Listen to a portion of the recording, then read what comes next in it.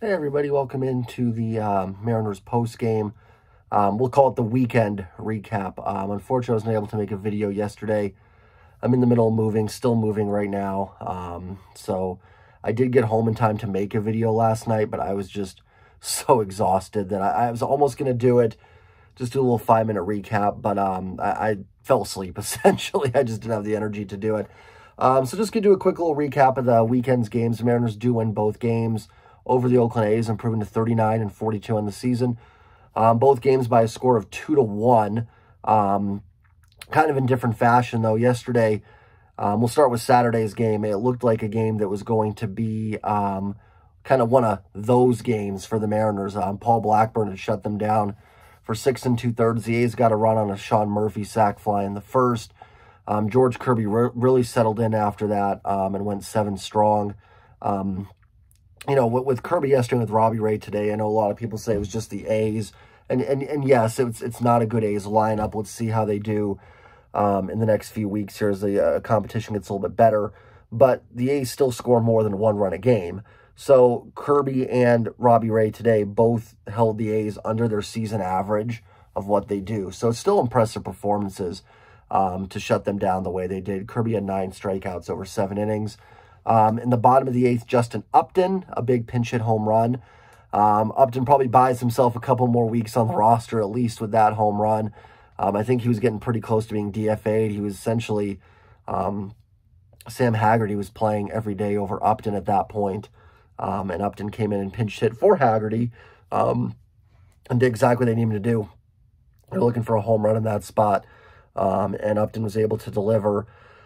Unfortunately, today, he didn't do a whole heck of a lot, and he's probably going to be on the roster for a little bit because you're going to have Jesse Winker probably starting his 6-game suspension tomorrow. You still have Ty France out, not that that really affects Upton's position. Then you're going to have Julio suspended for a game, which isn't the end of the world. You can look at that as a day off. But you're going to need some outfield depth. And then, obviously, you know, Taylor Trammell just went on the IL. So I think Upton does stick for a little bit here. Until maybe you get Mitch Haniger or Kyle Lewis back. So we'll see what happens there. But yeah, Upton hits the home run. And then the bottom of 9th, Suarez walks. Carlos Santana had a base hit. Kyle Raleigh reached on an error. And then Abraham Toro, good for him, delivers the walk-off single into right field. The A's went with 5 infielders, didn't work. Always fun, though, to see that, and Toro delivers a big hit for them. And a game yesterday I really felt they had to win, almost more so than today. You didn't want to go in a position where you could potentially lose a series to the A's like this. So really good to see them win yesterday and at least secure the split. And like I said, a game that really did not feel like they were going to win. I'm not going to lie. I think most of you, if you're Mariners fans, kind of had the same feeling that was just your typical Mariners loss that we've seen. And then, I mean, yesterday, too, they had Julio let off the first, got to third base, and then Suarez lined into a double play. Mariners had first and third with 1 out in the 7th. Frazier hit a ball that had an expected batting average of like 600, and he's lines into a double play. So, I mean, just it looked like one of those games. So really nice to see them win that.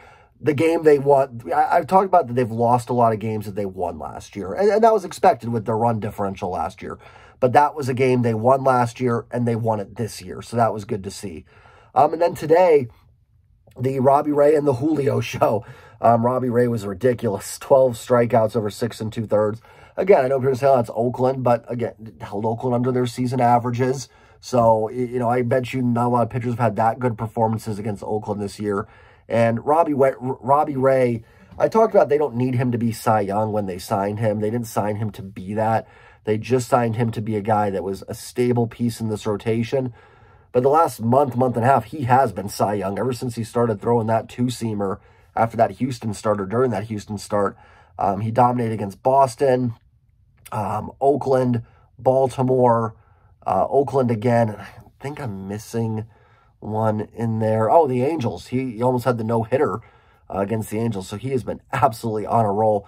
And now I don't think he's necessarily in the Cy Young conversation, but he's got to be amongst the league leaders. I'm in top 3 of innings pitched, strikeouts.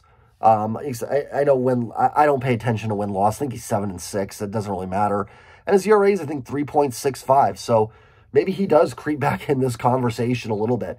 You've now got Robbie Ray and Logan Gilbert, and even George Kirby to an extent in your rotation, really pitching lights out right now, and that's a huge boost. The Mariners have the lowest, I don't know if it was starters ERA or team ERA in the American League. It might have even been MLB, I'm not sure, since late May, so that's really good to see. And then I said on Twitter, I don't know what else to say about Julio Rodriguez at this point. The leadoff home run in the first pitch off Montas, and then the double in the 6th inning to give the Mariners a 2-0 lead in a game where it kind of felt like they needed that extra run, and they ended up needing it because Elvis Andrus homered in the 7th. He kind of felt like they needed one more, and Julio delivered a ringing double. He had the 3 hardest hit balls. They were all Julio Rodriguez hits, his home run, his double, and then his ground out was even hit at like 111 miles per hour. His double was hit at an exit velo of 112. Just incredible. Now leads the team in home runs. He's 21 years old. This is not what 21-year-olds are supposed to do. And you can say I'm crazy, but this guy could eventually become the best player in the game. It's not crazy to think that Julio Rodriguez is going to be baseball's best player. The sky is truly the limit. Becoming one of the best of all time is not, and I'm not trying to put that added pressure on him. If he's just what he is now, he's a phenomenal player. But the sky really is the limit. I don't think Julio's watching this video, so I'm not putting any added pressure on him. But it really is the limit for Julio and what he can do. And I don't think we're far away here from him being one of the best, if not the best player in the division. You still got Mike Trout in this division, Ohtani as well, and the Astros have some phenomenal players. But I don't think we're far away from Julio being there. I really don't. And, you know, if you're a fan of another team, I think even you have to respect and appreciate what Julio Rodriguez has done this year. His 14th home run. You know, he's driving around his 20th stolen base today, or was that, I think that was yesterday. He got thrown out trying to steal third. Only reason he got thrown out is because he just slid off the bag and his hand came off the bag. So otherwise he would have his 21st stolen base. I mean, just doing things that 21-year-olds are not supposed to do in the major leagues. So can't say enough. I'm running out of things to say about Julio. I feel like I'm talking about him every night, but he is truly a generational talent. And if you're a Mariners fan, just enjoy it. Some of you might be younger, so you didn't get to see Griffey Jr. come up. You know, maybe you remember Felix when Felix came up. I even think Julio's surpassing that, and Felix was phenomenal when he came up in 05. And then obviously, you know, Ichiro, but Ichiro's a little bit different. He was an established player when he came over in 2001.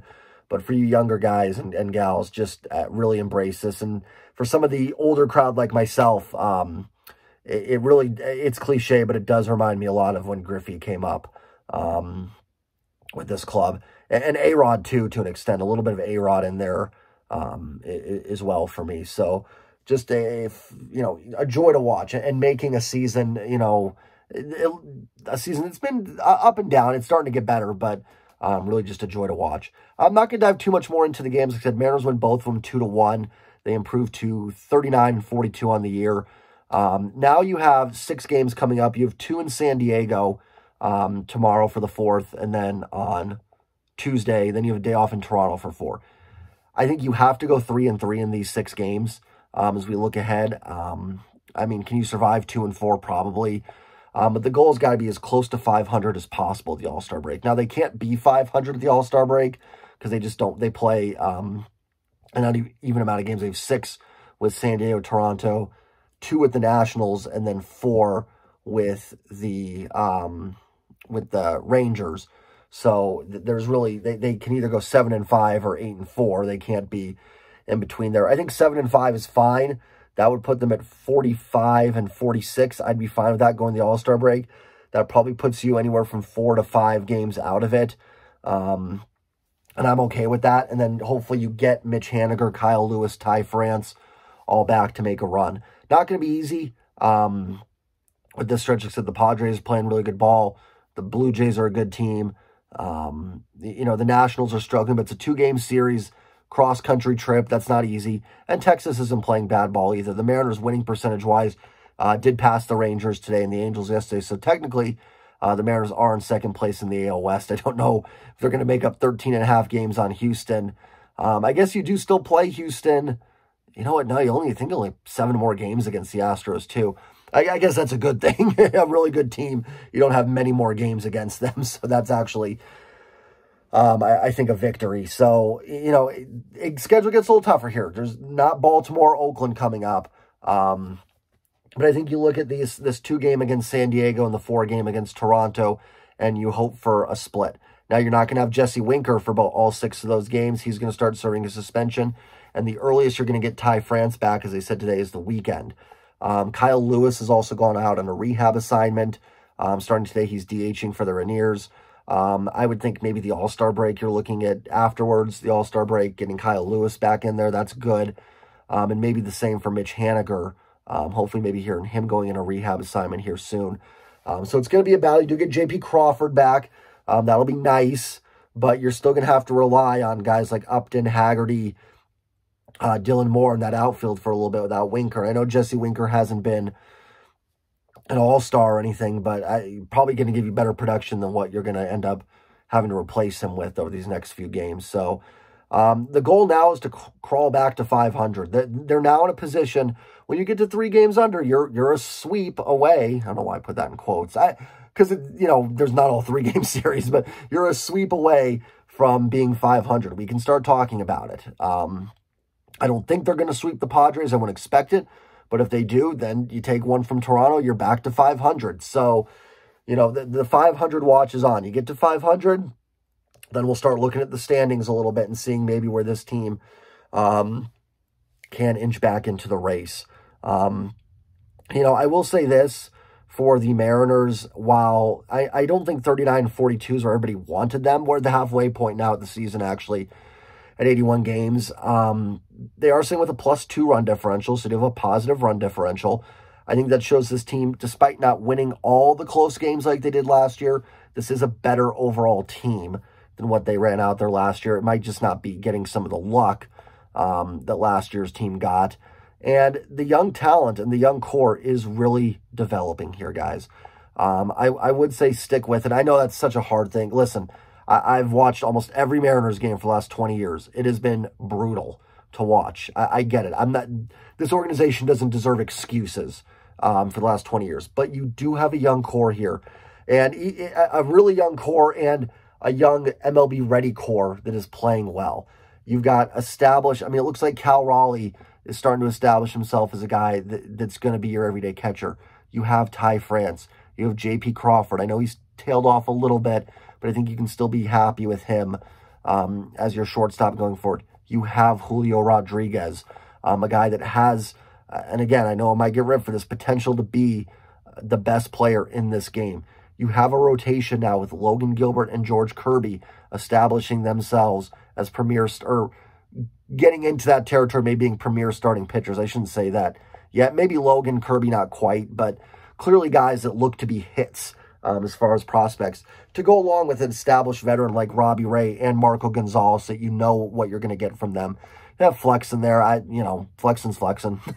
But you know, and so you do have that core there of Julio, JP, Ty, Logan, Kirby. Robbie Ray is going to be around for a while.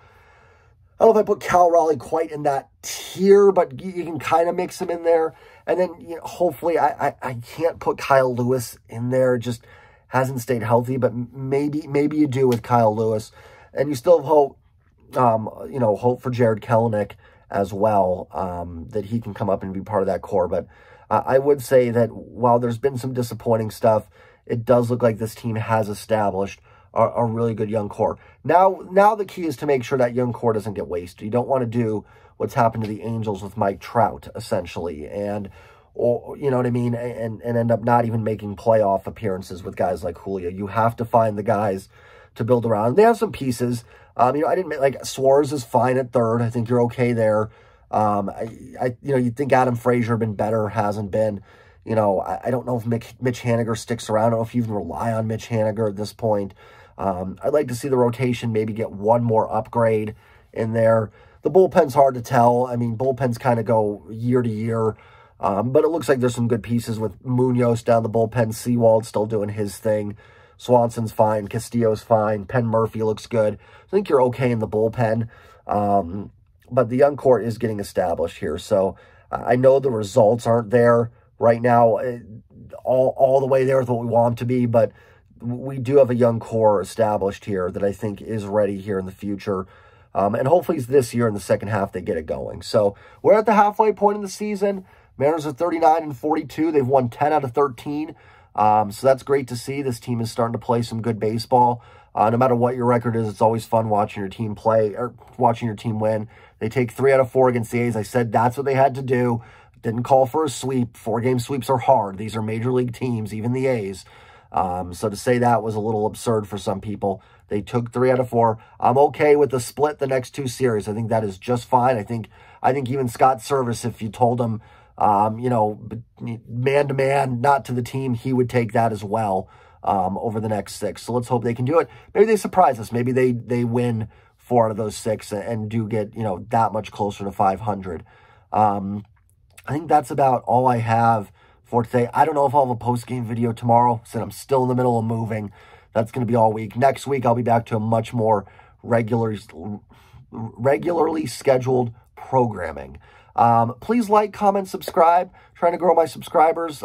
Please do. Like I said, if you notice, I'm someone that pushes out daily stuff. I'm always giving the post-game recaps. I'm dedicated. I'm dedicated to the team. And I hope you see the dedication in these videos. It might not be super high-tech, but I think I know my stuff. And you know, I come on here every day and make those videos. So please like, comment, subscribe if you haven't already. I will see you guys and gals later. And as always, go M's.